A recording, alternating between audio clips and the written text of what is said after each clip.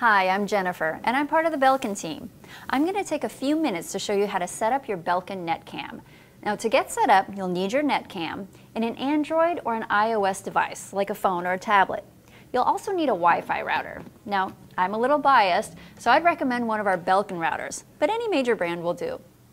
Also, make sure you have the name of your network, and if it has a password, you'll need that too. Now, as we go, we'll occasionally put up a list of items or steps, just like this. This is a list of what you'll need to get set up, so you may want to gather everything if you haven't already.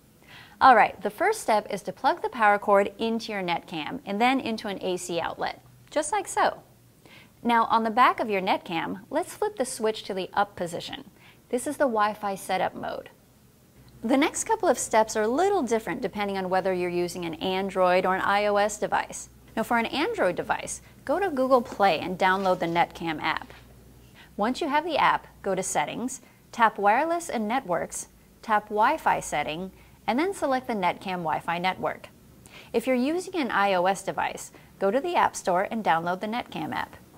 Once you have the app, go to Settings, tap Wireless, and then select the NetCam Wi-Fi network.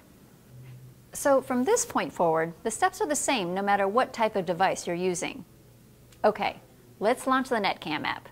Once it's registered, go to the back of the NetCam and turn off setup mode by flipping the switch to the down position.